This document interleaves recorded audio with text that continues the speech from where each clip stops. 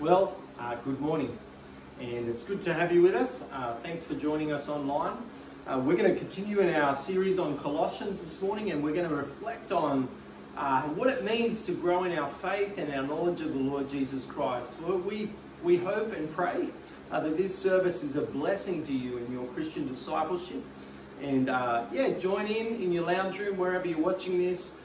Worship the Lord together. And I'll be back later on to speak to you from Colossians. God bless.